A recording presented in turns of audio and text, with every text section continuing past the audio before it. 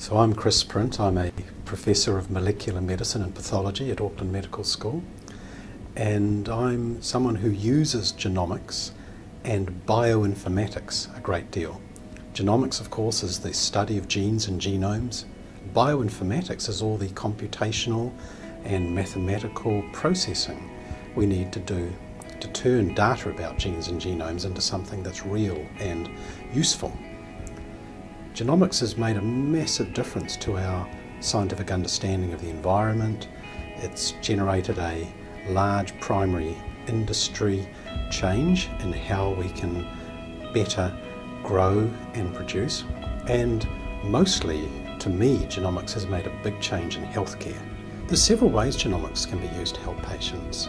One of the first ways genomics was used is actually looking at the expression of different genes, how many genes are used and how much they're used in a variety of different cancers, which can tell you a lot about the biology of an individual patient's cancer, what molecular pathways are being used and so on.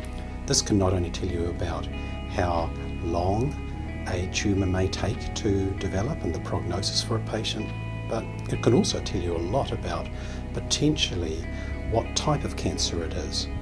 Any one cancer may have hundreds of different types, which may be susceptible or resistant to different types of therapy, and genomics can help with this.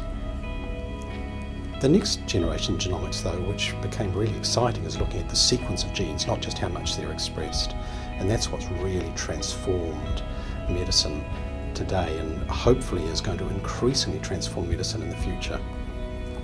In terms of doing DNA sequencing, we now have small portable DNA sequencers that can diagnose different microbiological agents that are causing infections, or can, in our case, be taken out to schools, used to sequence the water in streams and to educate school children about their future using technologies like genomics. We think that the medical students that are going through medical school today are going to be using genomics more in their practice.